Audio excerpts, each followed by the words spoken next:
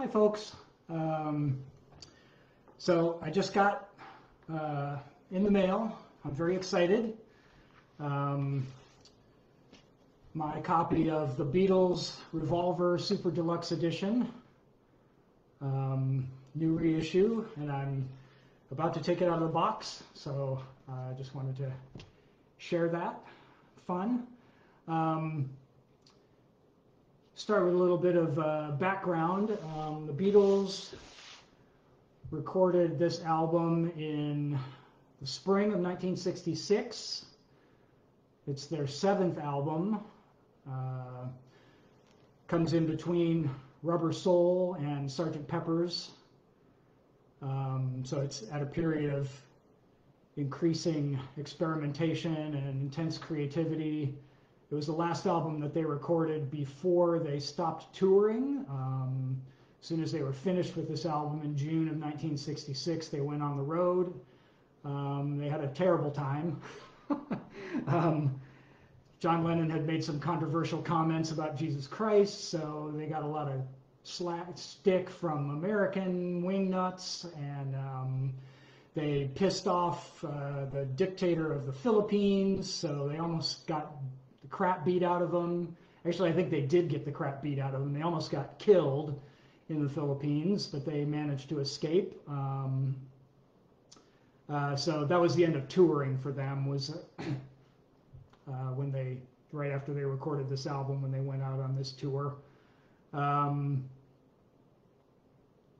was recorded on a 4-track recorder, which becomes important in understanding why this edition was kind of a surprise. The technology to do a remix,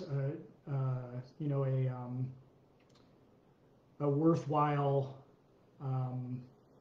useful remix of this album was only recently invented for the Get Back documentary that Peter Jackson did. And it's, I can maybe briefly explain, I have some limited experience with 4-track recorders. I'm not an expert by any means, but so basically, if you think of the recording tape, like my hand, for a 4-track recorder, you basically splits the tape into 4 separate tracks or channels.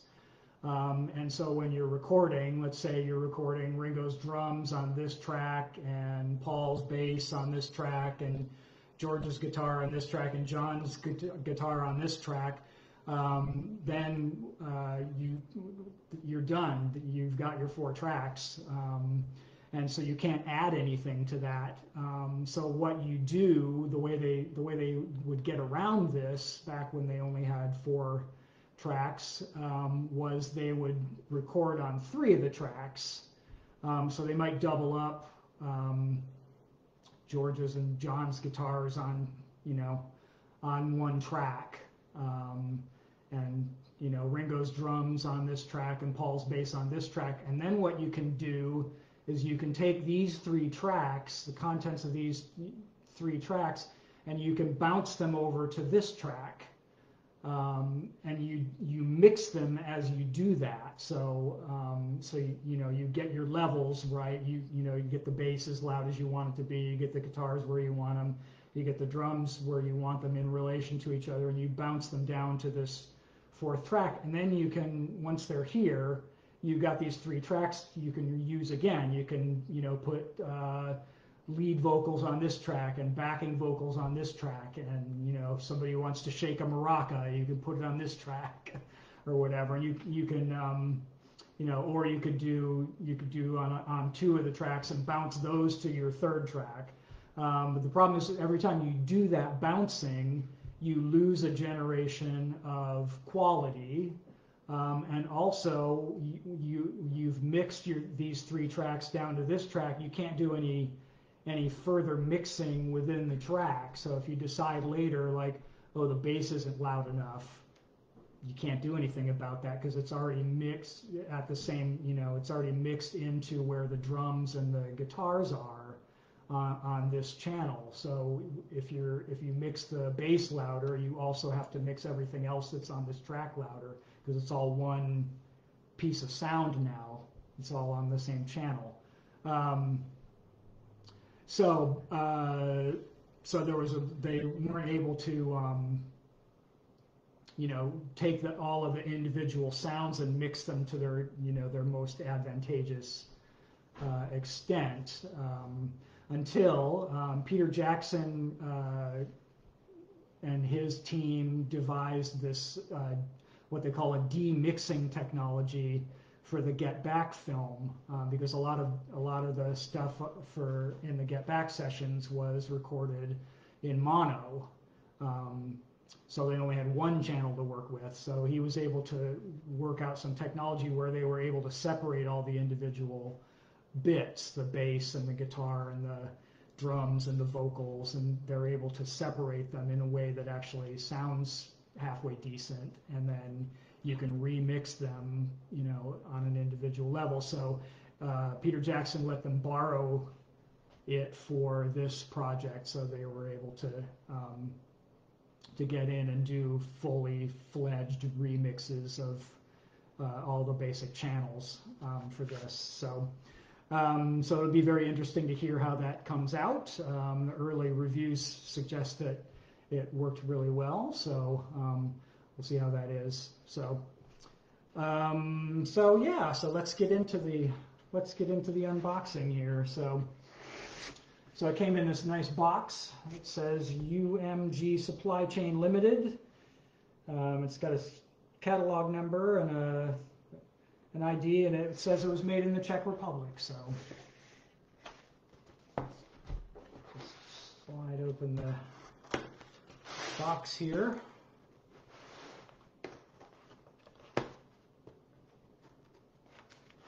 Another bit of trivia is that when this album was released in the UK, it had 14 tracks, but the US version only had 11 because their US record company was cheap and they wanted to squeeze as much as possible out of each album that the Beatles did, so they would only put 11 or 12 tracks, I guess it was 11 up until this album, tracks on each album, and they had already used 3 of the songs that were going to be on Revolver for Yesterday and Today. So they would get an extra album every couple of albums, because they would put the singles on, which they didn't do in the UK for the most part, and they would only do 11 tracks. So every 3 albums, they would get a 4th album's worth of material out of it. So the 3 tracks from Revolver that they used on Yesterday and Today were Dr. Robert, And Your Bird Can Sing, and I'm Only Sleeping, which is one of my favorite Beatles songs. So when they did the CD reissues of the Beatles albums in the 80s, they restored the original British track listings, and so the UK version's been the standard ever since then. So here's the box. It's got a replica of the original cover on it. The front cover was designed by a guy named Klaus Voormann, who was a friend of the Beatles. They met him when they toured, when they went to Hamburg, Germany in the early 60s. He was one of the first people that they met there, and they became friends with him, and he was an art student, so they got him to draw and collage the album cover out of photographs of the Beatles that they had given him. He cut them out and pasted them on, and into these bits that he had drawn. So Klaus Voormann was also a bass player, and he actually plays on some of the solo Beatles recordings, like he's on the Ringo album, and I think he plays on some of the Plastic Ono band recordings that Lennon did with Yoko Ono, and sort of ad hoc groups of musicians in the late 60s and through the mid 70s. So let's get the plastic wrap off of here, and we'll see what's next. See what we got in the inside here.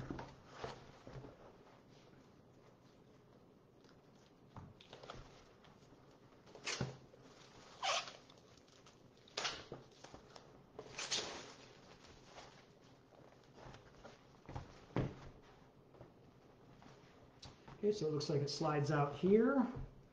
You got your little spine there, so you can display it on your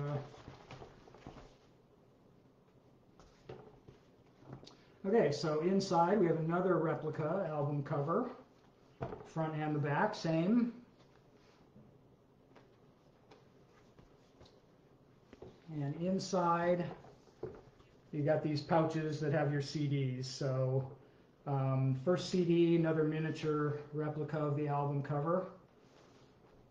And this first disc is a new stereo mix, and that has a replica of the original record label, Parlophone Records, which was their record label. So the first disc here is a new stereo mix. That was done by Giles Martin, who is the son of George Martin, the Beatles' original producer. George and Giles collaborated on some remixes of Beatles material right before George's hearing went. He started to lose his hearing with his old age, and his I guess apparently I learned this actually. From this happening to George Martin, as you get older, your ears, the pitch that your ears hear changes, and that can really drive some people crazy that have perfect pitch, because your pitch deteriorates as you age, and that's what happened to George Martin, and it really messed with his ability to appreciate music that he loved when he was younger. He was no longer able to enjoy it because he wasn't hearing it at the proper pitch. Kind of drove him crazy. So, so the second disc here. So a little bit more. So this is a new stereo mix that was done using the demixing technology.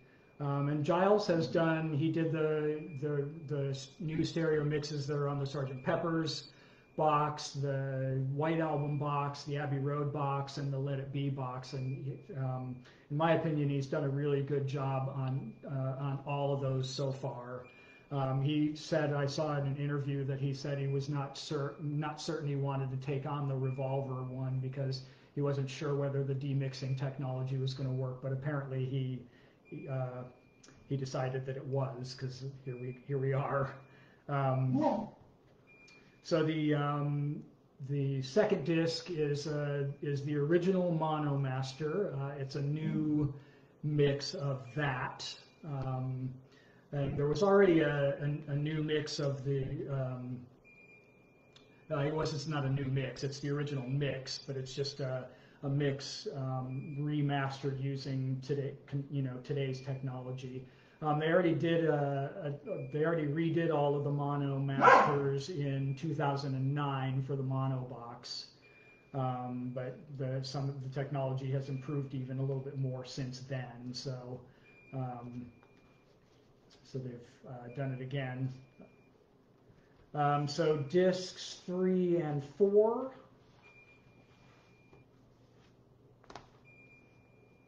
Are sessions outtakes.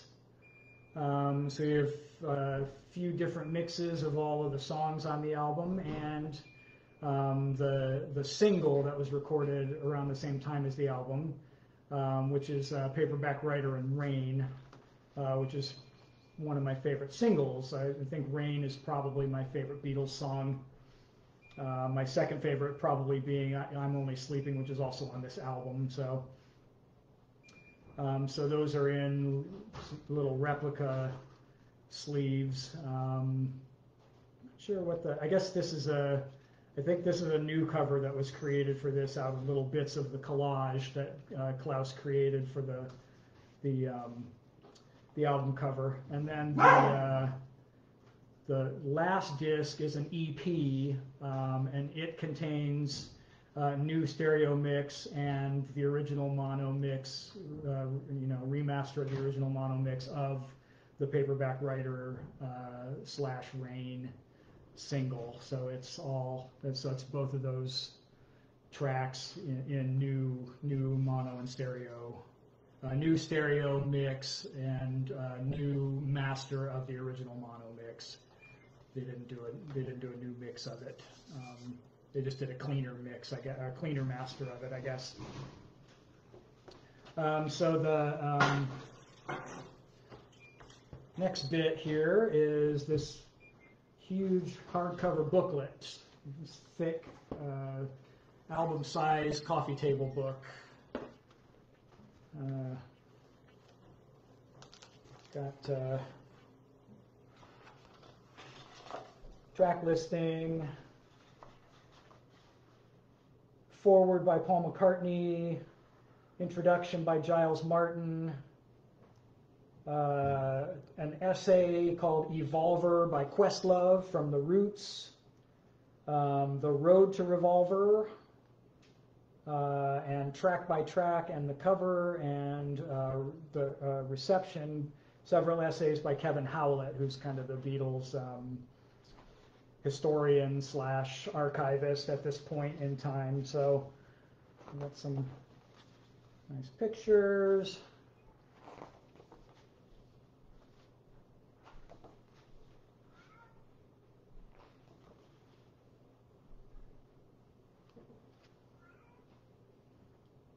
That looks like a picture from the Rain video clip, since the Beatles weren't doing many, they toured, but they weren't doing many live appearances at that point, so they started making video clips to send out on the road for them, to do the press tour for them. So so the one for Rain is some play there. So here's this. So the Road to Revolver, I assume, is the story of the making of the album, how they recorded each of the tracks and how they were written, and so on and so forth.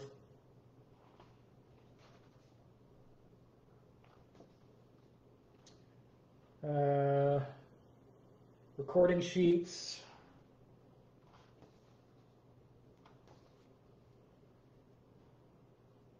Lyrics, facsimiles of the first drafts of the lyrics. So track by track breakdowns, who's playing on what, how it was recorded. More pictures.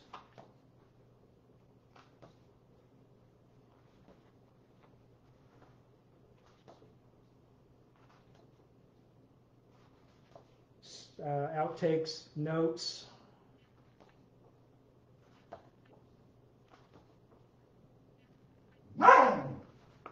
The dog is very wanting to make this a dialogue. Not sure what this is.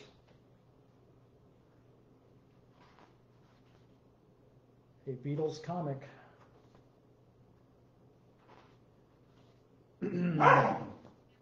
Yes. It's one of my favorite albums by them too. And credits, and there's some details. Okay, well, I'm looking forward to listening to this.